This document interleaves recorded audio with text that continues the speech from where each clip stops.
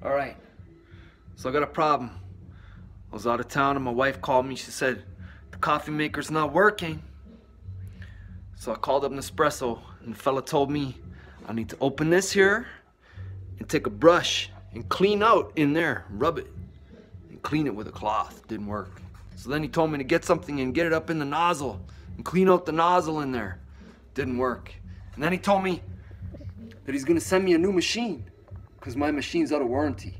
Now this machine here is made probably about 5,000 coffees, to be honest.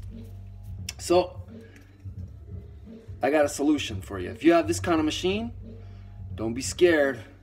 What you're gonna do is you're gonna rip this thing off here. Yeah? Because what happens is when I brew a coffee, this white part here doesn't flip down as it should.